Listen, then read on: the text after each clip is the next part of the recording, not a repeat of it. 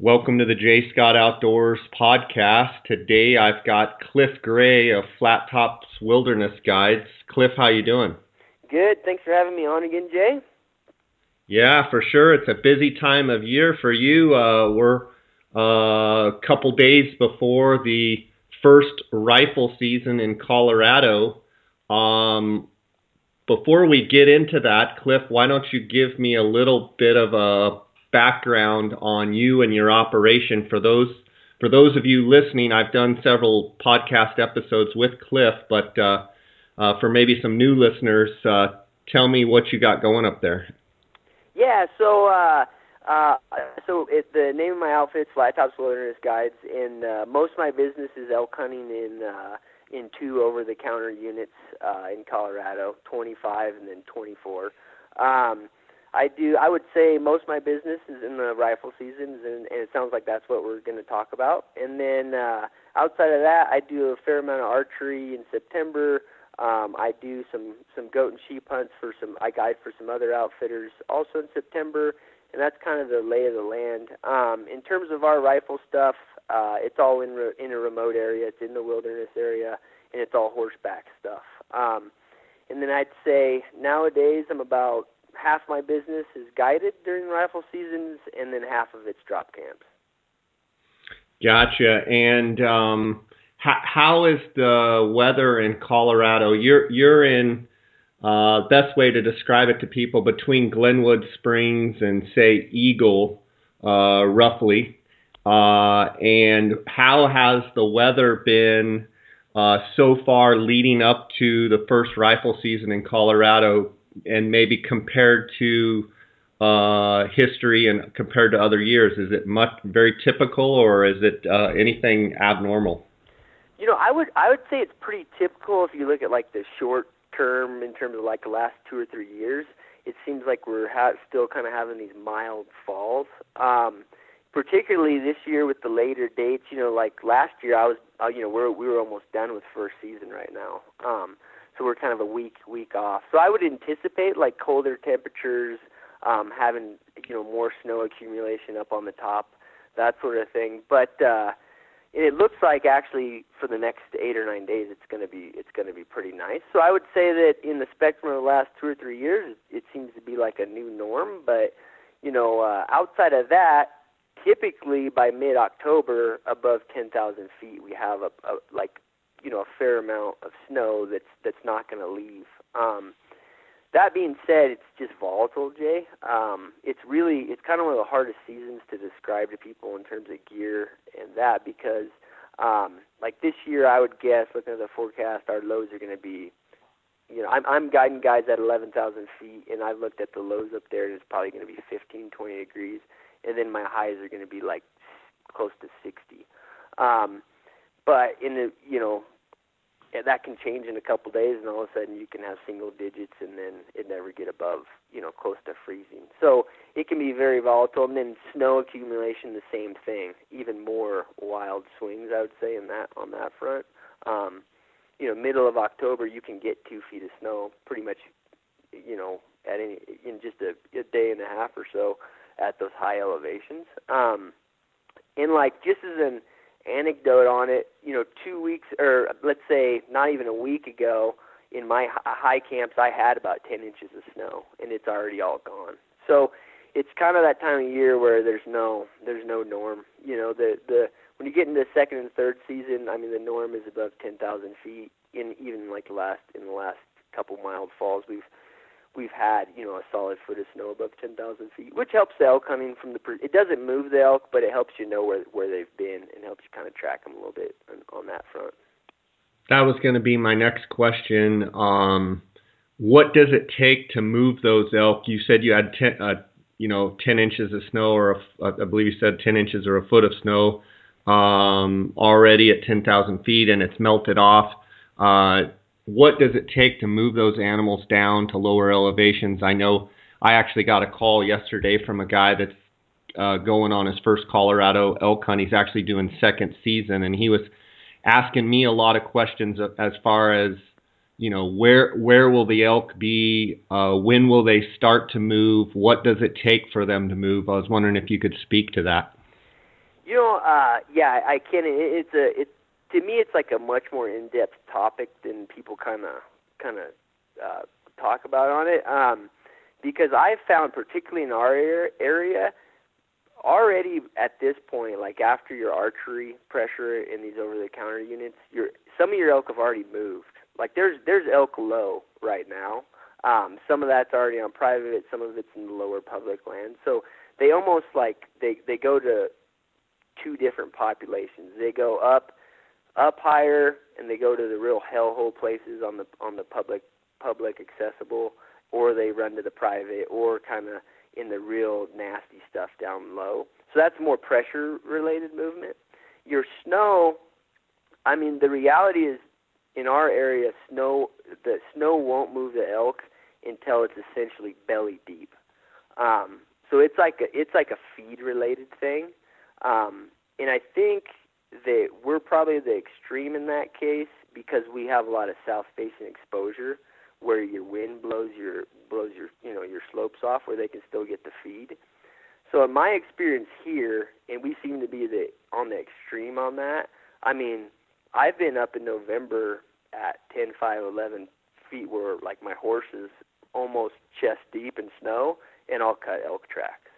So it's pretty extreme, and I think it's probably just because in the over-the-counter units they know that, I mean, they want to stay out of the pressure as much as they can, and that high country is the way to do it. So, when guys, a foot, 18 inches of snow, it's good. You want it to happen before your hunt, though. You really don't. You don't want blizzards during your hunt. It doesn't help you on your hunting front, right? It just limits the time you can get out there. There's no use in hunting in whiteout conditions and that sort of thing. So, if you get a couple feet, or like let's say from a foot to 2 feet, the elk are not going to just start dive bombing out of the high country, but it'll help you hunt them because you can see where they've been, and that's one of the things I would say in all over-the-counter units people get snagged up on, and they waste a lot of their time looking at sign that they don't realize is actually, a week old, a week and a half old. And particularly when you get second and third season where almost all these elk have been shot at, you got to be hunting fresh sign or hunting like where you're seeing elk. That makes sense. Take that one step further, and what does it do to the deer as far as you got some snow at 10,000 feet, now it's melted off? Are the deer the same way in that they will wait till it's, up to their bellies and they'll move, or are they more of a migratory and they will move sooner? So yeah, I have a good family friend who's a well-known ungulate biologist, and I've talked to him a lot about it. And basically, the deer move on photo period from his perspective, like when they do research on them, with the exception of is they're much more sensitive to snow. So if you don't have snow like we've had where, even last year into the 6th, 7th of November, I didn't have very much snow in the high country, the deer still moved. But if you have 2 feet of snow up high, regardless of when it is, it could be right now or it could have been a week ago, the deer will move. They just, my guess is, Jay, that it just has to do with the fact that they can't get to the feed like the elk can. So they'll move on 18 inches, 2 feet of snow. And I've actually even noticed that they will come down, and if it melts off, they'll go back up. Like, not like 10 miles sort of thing, but a mile and a half, they'll come off a ridge, and then if it melts, they'll show back up. And then, that the last week of October, when that photo period kicks in, and then they start thinking about the rut, they all come down based on that. Now, if you get these, a huge snowstorm in October, the deer are going to be down here, and they're going to stay down low permanently. That's the experience that I've seen with them. They're much more susceptible to getting pushed by snow than elk are. Okay. You brought up another good question for me, and that's feed. Both elk and deer. What are your elk feeding on right now, and will that pattern change as the season progresses? Meaning, is there a certain type of feed that guys that are headed to Colorado this weekend should be looking for, and then does it change, or are they pretty much eating the same thing throughout all of these seasons? Yeah, so I wouldn't classify myself as like an expert at what they're actually feeding on. I assume some of that might change, Jay, but from my experience hunting them, the only difference is, and we hunt big open meadow country, so essentially anything that you would think like cows would eat, like cattle cows, that's what elk are eating. Basically, if there's high green grass, right, in our meadows is what they hit.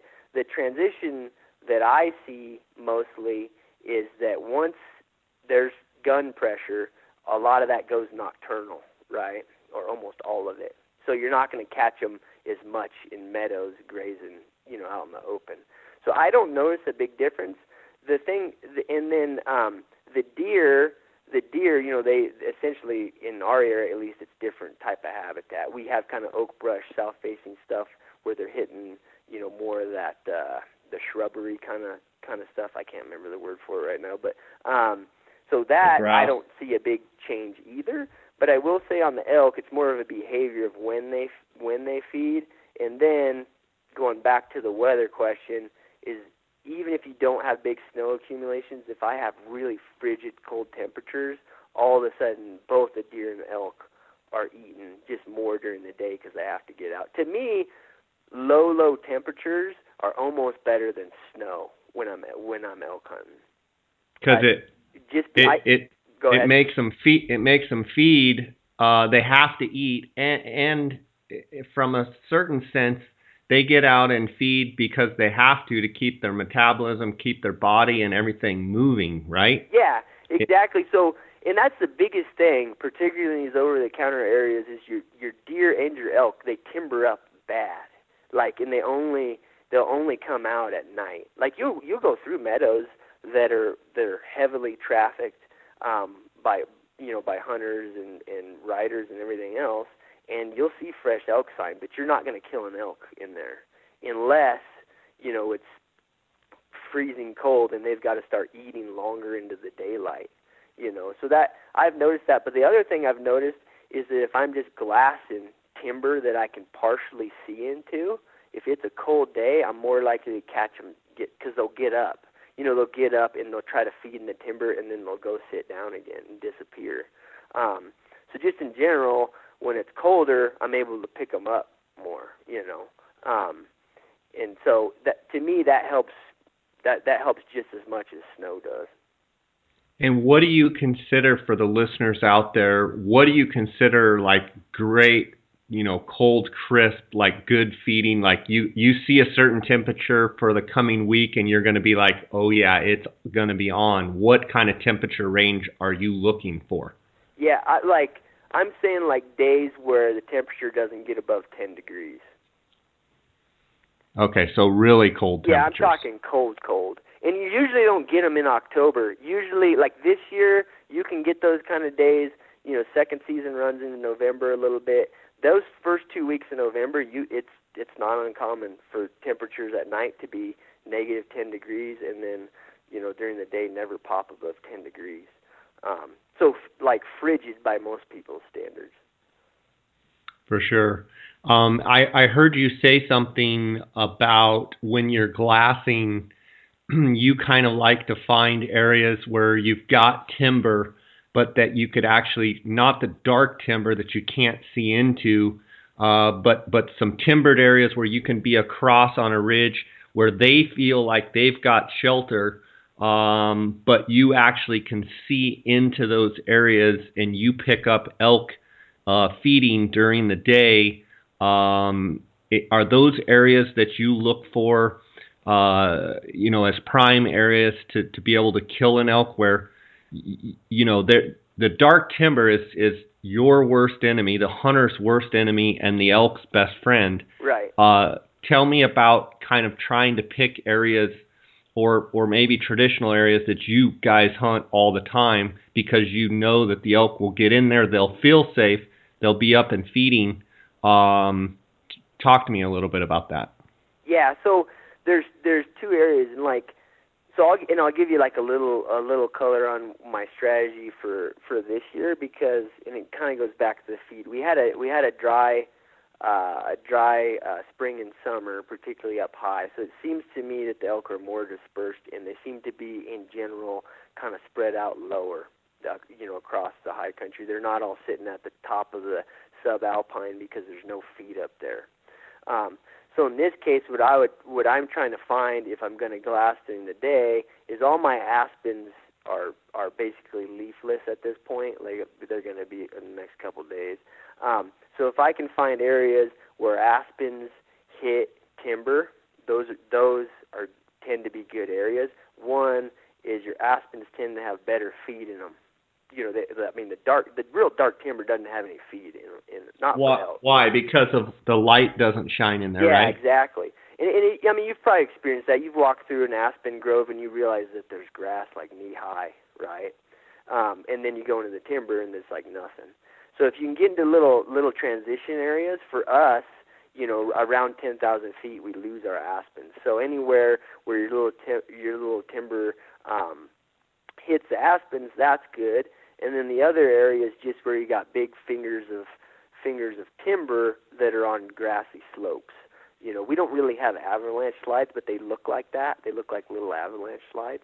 Those tend to be good too. And part of that is, I know you're a big, you're a big glasser, Jay, but a lot of it is if I'm looking at little strings of timber, it may not be that it's the best place, where all the elk are, but it's where I can see. If I get the right angle, I can glass into those strings, right? There's some timber that's so thick, I just don't have much luck picking up elk in it. I know they're in there, because you end up walking through areas just when you're navigating, and you can smell elk, or God forbid you jump them or whatever. So they're in those areas. But for me, when I'm glassing, I try not to waste a lot of time on areas that I know I can't see them in. You know what I mean? So for me, that's aspen to timber transition areas, and then just in the higher country, it's just the strings of timber on like grassy slopes. And what I'll find is that those elk will kind of stick to somewhere, even if it's just a very small opening, like on a steep hillside. They'll lay in that timber next to it, and then they'll just feed in it. And guys will learn, you can watch them. To me, elk always run, at least in our stuff, they run the thermals, right? So they're always going to be grazing into the thermals. And so that kind of affects how I glass too. Explain that for some of the listeners out there that aren't as experienced. Explain thermals, in general. Explain exactly what you were just talking about. Okay, yeah. So, and it depends on your area how consistent they are. But the easiest way for me to remember it is that hot air rises, right? Just like a hot air balloon. And I know it sounds probably dumb to people, but it's easy to forget. Even after years of doing it, I always try to think okay, how is this thermal going to change? Well, so hot air rises. So basically in the morning when you're hunting just the first half hour of light, you're going to have a downward thermal, right? Because you've got your cold air from the night pulling that thermal down. And then once your sun comes up, this time of year, it's going to be 8 or 9, or maybe even a little bit before that. Once your sun comes up, starts warming that air up, it's going to start coming up. And what you'll see is those elk will use that. Sometimes they'll graze on the edge. You'll see them, they'll be grazing on the edge of a slide, and then when that thermal changes, they're going to use that thermal to go back to their bed. So they'll turn into the thermal, and in this case, let's say it's the morning, you see an elk grazing. He's grazing, and the air's coming. I'm trying to think. Yeah, the air's going down. He'll be pointed up, and he's using that thermal to smell. And then whenever it turns, he's going to use it to go back to his bed. Does that make sense, Jay? Yeah, and in other words, as a defense mechanism, he wants to be smelling having as much scent coming to him as possible, because that will help him detect him or her, detect predators, hunters, etc. And they've learned to do that, correct? Yeah, and so the most blatant example is subalpine elk that are right at that are living in the timber right at timberline. In the mornings, you'll see them grazing out of that because the wind's coming down, and the minute that thermal changes, that now they can turn around and go back into their beds with the wind blowing right into their face. And then the extension of that kind of goes outside of thermals is, and it's like notorious, and I hear guys say it all the time, they're like, oh, we found these elk bedded, and then we decided to stalk them. But man, the wind is just shitty in that area. Yeah, well, that's why the elk are there, because what they do is they'll use that thermal to go somewhere where the wind spins, right? And because they want a bed where there's not really a consistent thermal. They want a bed where they can smell from every direction. Does that make sense? Right. So they like those swirly spots so that they can get more opportunity to have scent blow into their nostrils, and they go, okay, that we've got problems. If they've got just a consistent, there's something can always sneak up on the downwind side. Right. So that's why, you got to be really careful about trying to kill elk in their beds, right? Because typically there's a reason why they bed there. Yeah, for sure. Let's take a quick break here, and I've got a question in regards to that. Guys, the title sponsor of my podcast is GoHunt.com Insider, and they're doing a 30-day free trial exclusive for the J. Scott Outdoors podcast listeners. Go to GoHunt.com/JScott and click on the blue free trial button and go through the steps. It only takes a couple of minutes. You will be required to provide a credit card, but you will not be charged until after the free 30 days. You can cancel at any time within the first 30 days to prevent being charged. If you have any questions at all, you can email freetrial@gohunt.com and someone from the Go Hunt team will promptly respond. This is your opportunity to see what all the buzz is about and the filtering 2.0 system and the application strategies for the Western hunter. Reel game calls featuring the elk reel.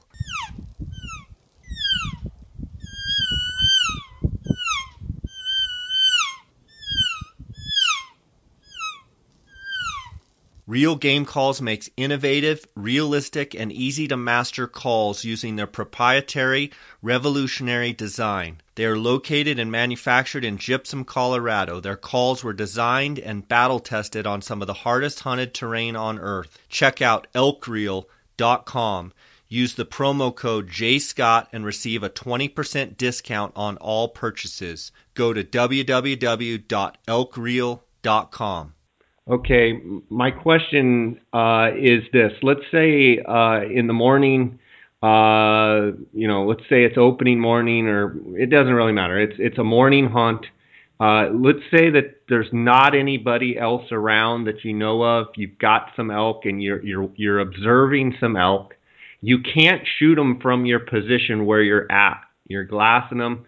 And they're working their way into the timber. You're looking, say, across a canyon or something, and they're working their way into the timber, and you can't get to them and shoot at them, that morning. Yeah. Most guys are going to get impatient, I think, and try and go over there and force something to happen. What would someone like yourself that's hunted these things for so long and so much, what would you do how would you position yourself for either, the midday or the afternoon or the evening? What's your plan of attack?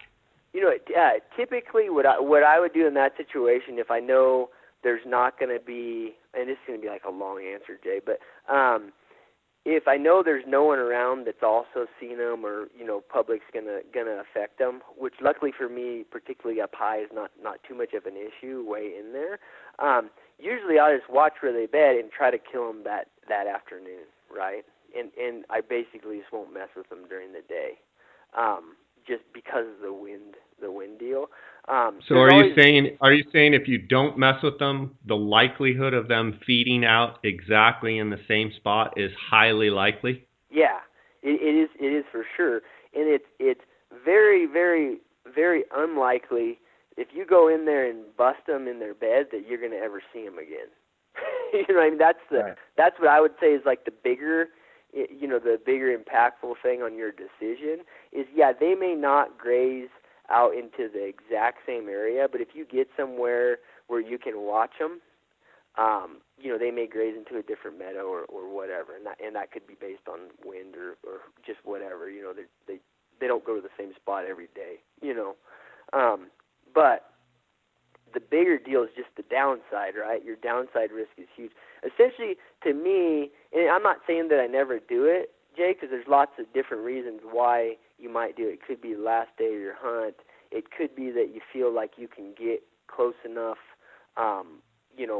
just based on the geography where they're not going to detect you. You can shoot, and particularly now, I've got lots of guys that are comfortable shooting 450 yards, and so it's not like I don't do it, but if I'm going to, when I look at them and like we're going to make a play in their beds, I view it as like it's got to be really high potential to kill one or I'm not going to do it, because it's like a binary outcome, right?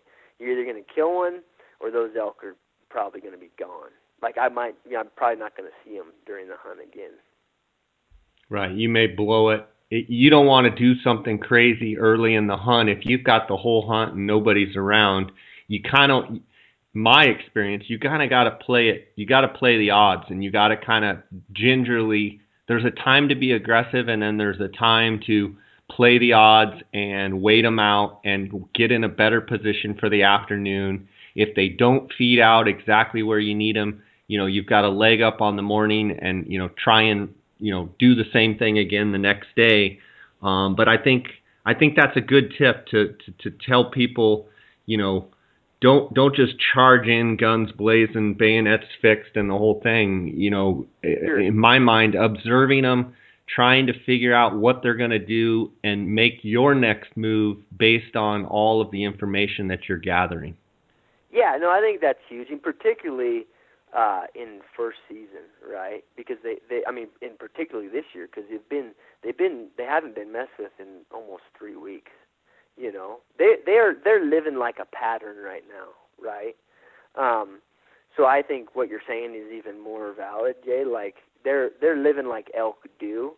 The end of third season after if we've had 3.5 feet of snow and they're running down the low country, yeah, I mean it's different, right? Because they're like ping pong balls, Right. So that's a little bit different. But I would say, early first season for sure, or any time of the rifle seasons if they're in a real remote area,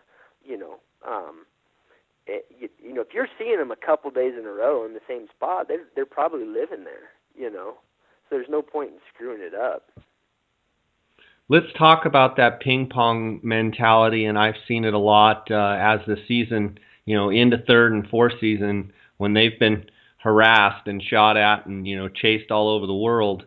Does your strategy as far as being aggressive or being passive and observing, as the seasons progress, does your strategy and your aggressiveness change?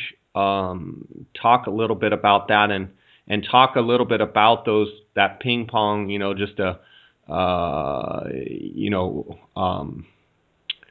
pinball. That's what I'm thinking. Yeah, the pinball. Where the balls I use the wrong term, but yeah, the pinball where they're just bouncing everywhere.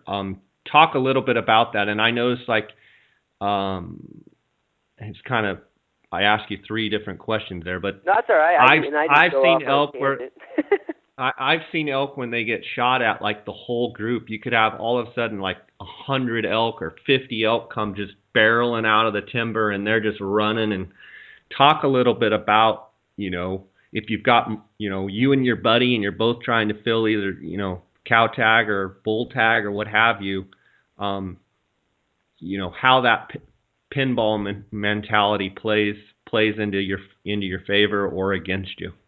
Yeah, so it's kind of a reality. These over-the-counter units, particularly if conditions get really good, to kill them. Like you got cold, you got deep snow, all that stuff. That's when you're really, if the country's all still opened up, right, like, and they can go anywhere, it's not as extreme as people think. I mean, basically, the elk will go hole up, right? They'll go hole up in somewhere nasty. They know they're safe. But once you have the real elk killing conditions, yeah, I mean, you just can be sitting any time of day looking at some south-facing slope and 80 elk can just come running across it. Well, they're not running for no reason. You know, they're coming out of somewhere else. And I know for a fact, and I used to always be told this, like from my dad was an outfitter, and he used to always say it, you know, that these elk will, you know, if you shoot at them, they can go 10 miles or 15 miles or whatever. And I'm not sure that, you know, I don't think that they just run straight for 10, 15 miles. However, I do know that once they start getting harassed, they will do it. And the piece of evidence I have is I had a bull in my area that his whole beam was flipped over, and he was a big 6x6, which is pretty rare for these over the counter units anyway, like a 300-inch plus elk, and his whole beam was dropped down, like not an elk, like he's pretty identifiable. And a friend outfitter of mine, that his closest camp is probably 16, 17 miles from me. We saw him 1 week, and 8 days later, one of his hunters killed him. So that elk, and it wasn't based on snow or anything like that. It was just based on pressure. You know, he moved, almost 20 miles and got killed. So they will move. The benefit of it obviously is if you're in an area, particularly like the guys that are coming out and they've got their camp in an area, if the conditions are good like that, where people in the in that area are going to kill elk, like you got deep snow. If you're not seeing elk, it could just be a matter of time, because they can come in there, So I would say that's the upside, Jay. But I would say that, in that world, when you see them, you really gotta kill them, right? Because they're there and they're probably gone. You're not gonna see a lot of stuff where they came in yesterday, and then you saw them feeding in a meadow, and then you're going to kill them in that same meadow the next day. There's less of that when conditions get like that. You do need to be, I would say, much more aggressive in when that's occurring. Good stuff. I got a question from a listener that was asking me about etiquette with outfitters. He was asking me, he says, Jay, do you think, I'm paraphrasing, Jay, do you think it would be best to go and introduce myself and ask the outfitter on the trailhead, or if I run into him with a string of horses and clients, is it better to ask them where they're going or tell them where I'm going, and how should I handle that? And I'm curious from your perspective. I mean, I kind of told him that it's like this. I mean, if an outfitter's in an area, he obviously is getting paid, and a guy like yourself, you want your clients to be successful, and then you've got DIY guys that are, walking in on foot or have their own stock or what have you. I think it's best to, communicate and to kind of, say, yeah, we're kind of working this basin. But I told him that, don't expect, if you're a DIY guy, that some outfitter's just going to pull up his camp and say, yeah, we won't go in there. Because, a lot of these camps, by Forest Service regulation, I think you're required to be in certain camps in certain areas and what have you. So right. As a DIY hunter, I think I would gain local knowledge of where those outfitter camps are. And if it were me, I would probably try and go in other drainages where maybe it's further away from the outfitters, camps. But I was curious, kind of your thoughts on the whole thing. So I'd say kind of two things. The first thing is I get calls all the time from guys that they're going to come into the area. They call me. They know I operate in the 2 or 3 main drainages here, and I'm honestly just transparent with them, where I have camps, because to me it's mutually beneficial to both of us, right? So I don't mind it, I would say that people. So I don't, people. To me, that's just a courtesy, and it's a nice thing for them to do. They're going to come. They're telling me I can exchange information with them. Typically they want to know if we can pack dead elk out for them, or whatever. So there's like a mutually beneficial thing typically, and to me that's polite and that's nice to do. I would say that like in general, and it's I think guys that are doing it themselves, they shouldn't expect anything more than that when they talk to an outfitter, right? I think the do-it-yourself hunter sometimes thinks like all outfitters are assholes because we won't give them much more info, but we just, we're not going to tell you like a lot about the area because we are, kind of our loyalty is to our paying customer, right? So don't construe that as outfitters being mean or rude or whatever. It's just part of the thing. But I think in terms of like exchanging information on, where we're hunting and stuff like that, I think that's more than fair. Go ahead. I have one more thing to add there. I think it's kind of interesting that people, a DIY guy, if it's somebody that's going in there all summer long and they're making trips in and out, and they really know the area and they're learning the area and that, but for someone to say, oh yeah, first season starts on Saturday and I haven't scouted at all and I'm showing up here Friday at the trailhead, tell me where to go. Well, I'm a believer in you have to provide value and bring something to the table in exchange rather than just have a one-way, some people call with and expect that you're going to tell them something, and it just doesn't work that way. I mean, my response, if someone asks me, and I don't run a string of horses, or I'm not an outfitter in that perspective. Sure. But it's kind of like, why? I've been working all summer to get my camps ready. I'm the one cleaning the trail. I'm the one doing all this stuff. Why am I going to just give you the golden goose and tell you, yeah, go to this coordinate and, look across the canyon and there'll be a group of elk standing there. I mean, I see both sides as a third party. It's a tough one.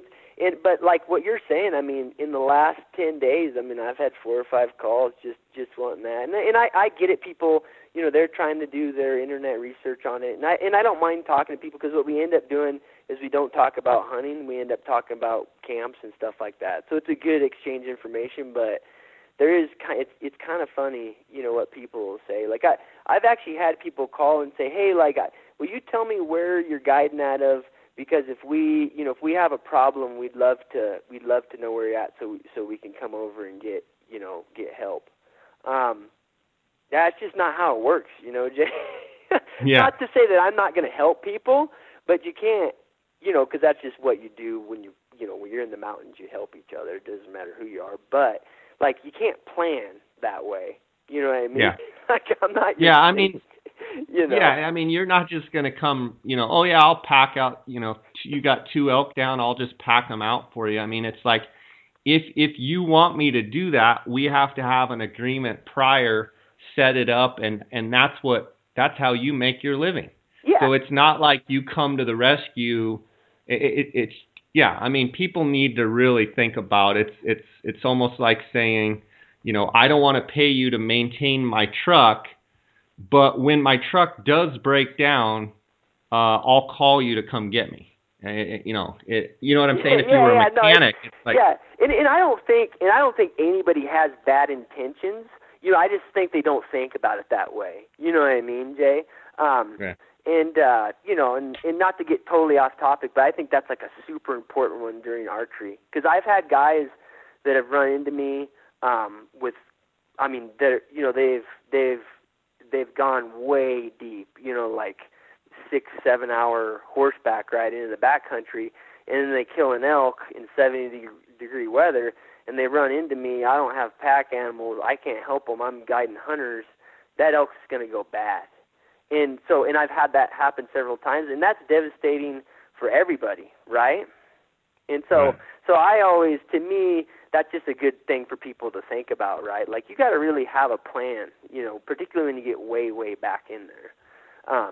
So that's, one of those things that's just, I think it's more just people thinking about it. I don't think anybody's like has a bad intention about it, you know. Yeah. But yeah, no, in terms of like your listeners' questions, I think talking to outfitters is, I mean, every guy I know, for the most part, is going to be nice to the public. I mean, in the end, I think people construe it differently because we're busy. You know, we're not gonna talk to you for 45 minutes on the trail and stuff like that. I mean, we'll chat briefly, but usually, unfortunately, we have something to do. You know what I mean?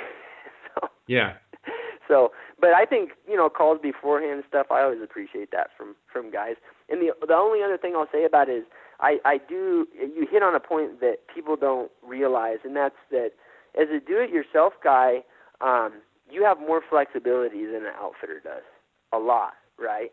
To change your game plan. We can't change our game plan for the most part, right?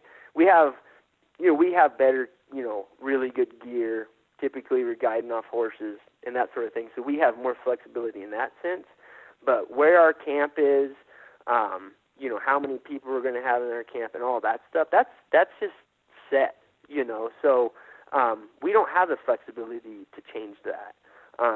And I don't think people realize that a lot because it's kind of like, well, you know, unfortunately, if guys have gone into an area, put their camp in 5 days before the season, and they've been scouting and everything else, and then we come in 3 days later, we're putting that camp where we got to put it, and because we just don't have legal flexibility. You know what I mean? Right. And so, whereas a DIY guy can really, they're not under the same restrictions and regulations as someone like yourself that's permitted and what have you. You have to be in specific areas. Yeah. So, and I always post on my camps, like in the summer, just so guys know. But, you know, in other areas, if you go into an area and you see cut poles, like big long poles sitting up in a tree, you see that there's clearly been wall tents there and stuff like that, you might want to be a little cautious about putting your camp there. You know what I mean? Just because if that's an outfitter camp, there's a good chance it's going to show up, you know. So it's just one of those things. It's unfortunate, but it's just the reality of how, you know, our structure, right? For sure. Let's talk a little bit about gear through the seasons, you know, with the first season starting and as it progresses through fourth season. And I know we could probably have about 5 podcasts on this, but in general, what should guys be expecting to be wearing? What are important things that, you know, reasons why there's certain pieces of gear, you know, from you know, keeping your head warm to, you know, your feet warm, whatever. What's important in your mind? Yeah, I mean, to me, it's just having plenty of layers, Jay. That's the main thing, because you're talking like huge temperature swings. And then I've moved completely over to basically merino wool, and then I have certain layers that are, you know, I have usually like a puffy or like a down jacket, you know, is one of my layers. I wear merino wool base layers all the time. And then a lot of that has to do, for me, I don't have anything wrong with synthetics. I use them for years. But basically, it's just when you're in a camp for 7 or 8 days, it's just you don't build up, you know, the smell and that sort of thing with the wool. And then I just make sure I have always, when I go out in the morning, I have, you know, a couple, and typically it's like one of those down lightweight jackets. I'll have that in my pack in case I end up being there at, you know, late into the night with a dead elk or whatever. So I always have a couple extra layers that are in my pack. I carry really heavy-duty rain gear. Part of that is obviously for the rain, but part of it is I just consider it like an extra layer if I need it. And I think I've been using it for like 3 years. I use Kuyu's Yukon stuff. It's probably overdoing it, so, you know, sometimes. But for me, if I get in a bind, I can, you know, put on my extra layers, have that on top, even if it's not raining, and I'll stay warm. So in terms of clothing, that's where I go. You know, some suggestions, and this is, I mean, it's kind of outside the spectrum of like the real high-end gear. But for years, I would go into like thrift stores in Aspen, Vail, and these places, and I'd buy everything that was wool, just as layers. Could be just, it's just like an inexpensive way to make sure I had plenty of that sort of stuff. As long as you stick with, the non-cotton stuff, and particularly wool, you can have pretty good gear that way. Now, I don't have the limitations on weight that a lot of guys do, so that plays in, that plays in a lot on that. But I would say on clothing, that's my main thing. Do you have any specific questions on that? Yeah, I mean, how important, guys I'm sure ask you all the time, what kind of boots should they wear? And, should they have insulation in the boots? What kind of socks? Do you wear toe warmers? Do you wear any of that kind of stuff? How important is some of that stuff? Yeah, so on boots, the main thing from my perspective is, well, not the main thing, but one of the big things that guys forget is I just like to have more than one pair of them in case one of them gets wet. Part of that's a comfort thing. Part of it is just, keeping yourself hunting. If you got a wet pair of boots is tough. What I do in my rifle seasons is right now I'm still wearing essentially an insulated hiking boot, and then I wear gaiters on it, and then I'm always wearing a liner sock and then a wool sock over it. And then immediately once I go to deep snow, I start wearing pack boots.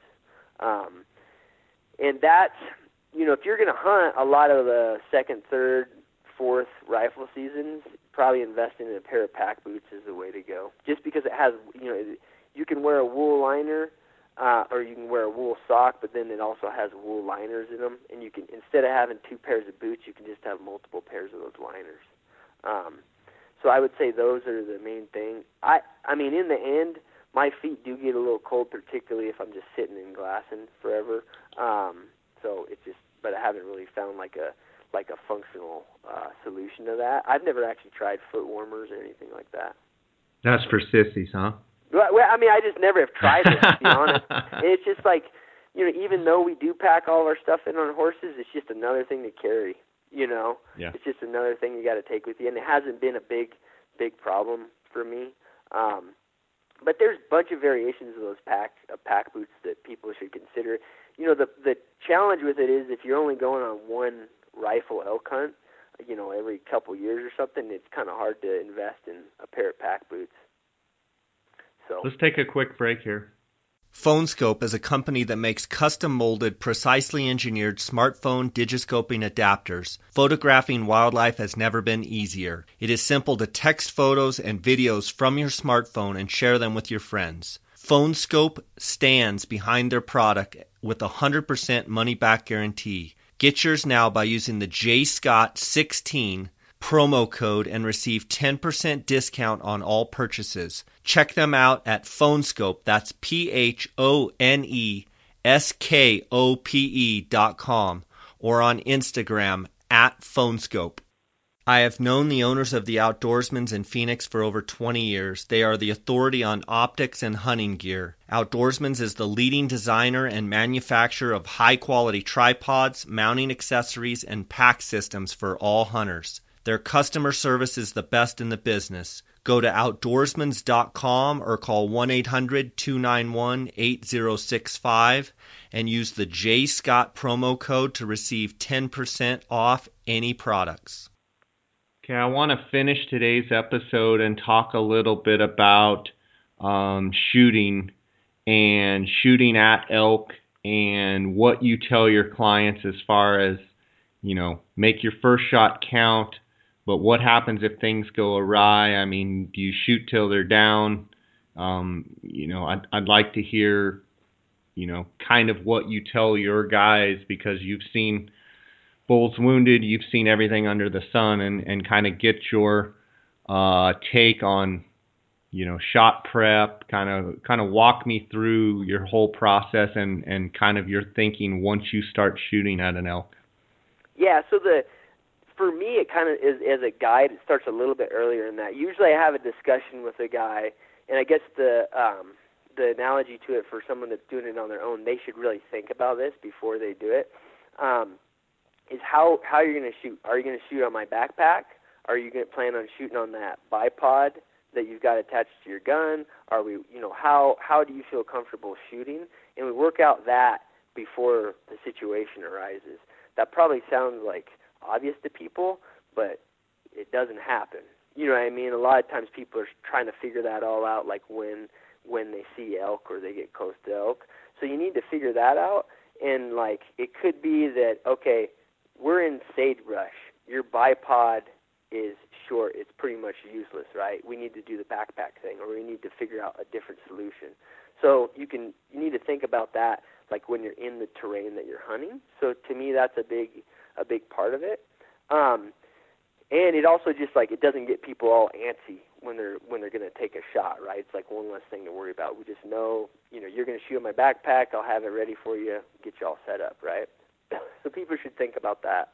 And then I know you asked like a multiple part question on it, but I always do. So that's the first part. I haven't even started the question, but that's like the prep. As I always have that discussion with guys, and then I tell guys it's actually the same thing I tell guys on goats, on mountain goat hunting, is the same thing I tell guys on elk, and that's because those two animals, from my perspective, can take a bullet better than anything, and they can get up and they can run off, and you cannot find them. And other stuff, for the most part, when you shoot it and it hits the ground, watch it. Yeah, sure, if it gets up, kill it, but you're probably pretty much fine, right? But for me, on goats and elk, I say make the first shot, kill them, right? I'm going to call the shot and tell you, like, okay, yeah, you hit him in the chest. You double lunged him. You're going to kill him. But to me, if that elk is not on the ground, just keep trying to kill him until he's on the ground, right? And I've had several elk get up. You hit them, they fall down, they get up, and then they start running. And so the same thing to me, shoot them until they're dead, right? And to me, that's even if you shoot one, you hit him perfect, double lunged him, and he's standing upright looking at you, just shoot him again. There's not, it's a minimal meat thing. It's not worth, you don't really know 100% for sure where you've hit him, so just kill him. To me, that's the biggest deal on it. And then and a follow-up question to that is, you and I have seen it a lot where they knock them down, they're rolling around, and you're like, okay, you got them. I like to stay in the gun for like a minute or so and just watch him through the scope and be ready in case he does get up. I've seen it before where, boom, he goes down and people are high-fiving and they're out of the gun, and the next thing you know, you're looking through the binos and going, he's up. How, do you, by discipline, make the guy stay in the gun and watch the elk and be ready in case he does get up and give it, a minute or two and then high five? Yeah. So to me, we do the same thing, because I've actually had a worse deal happen where everybody gets up and then you start walking over and they're not there. You know what I mean? Like you're talking like total. It was dead, and now you're walking to it, and then all of a sudden it's like, where'd it go, right? Well, when you were sitting there not paying attention, it got up and stumbled off, right? In the one situation I had, we found him, but it's still like, oh, wow, you're not even seeing where it goes, right?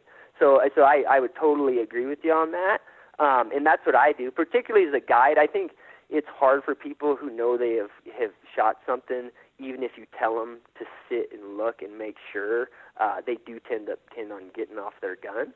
But if you can have the discipline to do that, that's better. Just wait, and just watch in your scope. When I'm guiding guys, I always will sit with binoculars and just wait, right? And then I'll just remind guys to reload their gun and get ready, right? Before like a bunch of celebratory stuff. So, I think that's a good point with them for sure.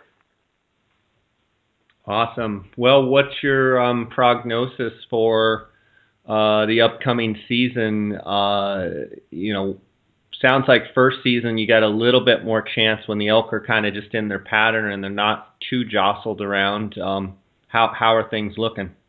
Yeah, I mean, I think we'll do well. The last couple of years we've done well first season too, so I'm not too concerned about it. And I don't want to like jinx myself, but I think we'll do better in the last couple of years just because the elk seem to be more dispersed, based on, I think, it's feed. But and we've been seeing more as we've been scouting and packing and that sort of thing. So I think it'll be a pretty good year, even though we're going to have what looks like to be a pretty warm first season and mild temperatures. I think we'll do just as good, if not better, than we have the last couple of years. Do you see the elk? You think they'll still be bugling at all, or what's your thoughts there? Yeah, it's a good question. I was talking to the same guy I mentioned before, and I mean I would expect it's like a little tail end of the rut. And I've talked to several guys that work with penned elk in Colorado, and a lot of them are backing out. Based on when the calves are being born in the last couple of years, backing out when these cows are being bred, and it's like, between the 6th and 15th of October, a good portion of them. So there's got to be a little rutting activity still going on.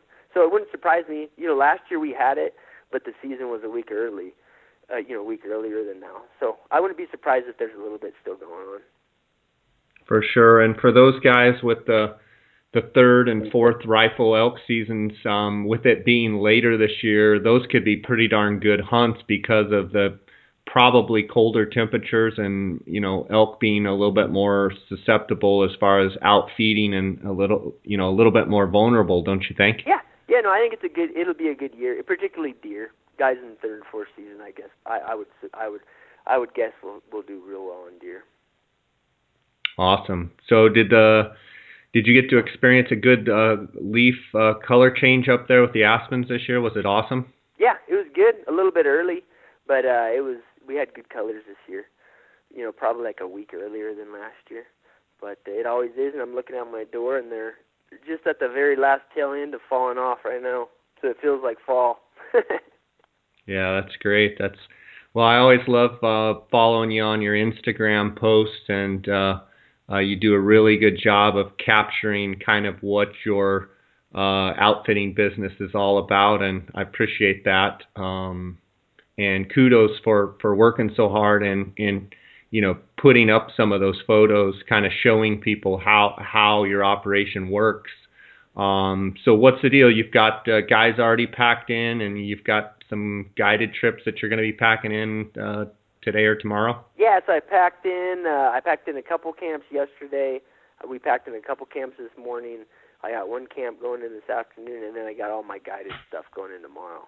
So it's always like a first season because it's only 5 days. Everybody kind of goes in at the same time. Everybody comes out at the same time, so it's a bit of a logistical nightmare. But we've had good weather, and it's been good. Good. All the crew's been working hard and stuff, so I can't complain. Awesome. So you do drop camps where guys, you basically just take them in and they work it from there, and then you also do fully guided where you and your guides are actually taking guys out and not only cooking and providing camp, but actually taking them elk hunting as well, correct? Yep. We do the whole deal, and a lot of my guided stuff is actually like corporate groups. There'll be a group of guys from the same company or whatever, and it's kind of like a corporate outing for them, so which makes it pretty fun for businesses that got a fair amount of hunters in it. So that's what most of our guided stuff's migrated to. For sure, it's probably a lot of good trash talking and a lot of good fun in those camps for sure. Oh yeah, there's no doubt about it. I mean, even if it gets, it's almost like some of those guys like it if it's rougher, just because I think they're like hazing their more junior employees, Looks like you had some good mountain goat hunting. Yeah, we had. I guided 2 guys. We killed 2 goats, and then one of my kind of like my assistant guide here, he went and did one by himself and killed another one. So it was good, and we had really good. I had like the guys I guided this year, particularly those first 2 goats. They're just like guys in super good shape. And we had a good time, and they both killed good goats. So it was fun, the goat hunting. Have you ever gone, Jay? I haven't. Yeah, it's a good. I mean, it's a fun one. Do you put in for the draw and all that? Yeah. Yeah. No, it's a different hunt. They're such a unique animal, but it takes you to some wild stuff, you know. You're even above the sheep when you're looking for goats in Colorado, aren't you? Yeah, for the most part, yeah. Like all those goats, I'd say all three of them were killed between 12 and 13.5, and all that pretty rugged, rocky stuff. But yeah, so on the goat hunting, most of it is getting up there and that sort of thing. You know, the reason I like it is because every single goat is like a true spot and stock hunt, right? Goats don't get shot off the road. You don't randomly walk into goats. You know. Yeah. So that's what I really enjoy about it, you know. Okay, I had to finish here on the. You're probably too busy to even know, but had to give you a little bit of a hard time. What's going on with your Stanford Cardinals? They're 3-2, and my Sun Devils are 5-1. I just had to bring that up. I can't even comment on it, to be honest with you. You know, you're right. Like, I'm completely out of the loop, particularly this time of year. But what am I going to say, Jay? Yeah. When you went to Stanford, did you go to any of the football games? Yeah. I used to. I mean, you know, it's a pretty active. Not as much as you guys are, but like most people, you know, sports is a big deal there. So I would go, but you know, they weren't very good when I was there. So yeah. You know, a little bit of the momentum wasn't as much there when I was around, but I used to go to a lot of the sports activities because they got a bunch of you know, a lot of the other stuff, even the non-football stuff is big there. So yeah, you know how. I mean, it's nice to go to school where that's a big part of it. I find it hard to believe, with as academically tough as Stanford is, that they actually have had good football teams, because it just seems like, you know, that's a, you know, academics is huge there and sports, but I mean, they've had, over the last few years, they've had some unbelievable teams. Speaking about football, and not saying that football players are dumb at all. My nephew's probably going to give me a hard time and be like, "What the heck, Uncle? You're calling us all dumb?" But I mean, no, I get what you're saying though. Like, just like the limitations on, but just in terms of time and everything else, these guys are like epic athletes in high school. So how are they accomplishing both? You know, it's interesting. Like, they're when you go to school there, you know, almost all the kids live in dorms.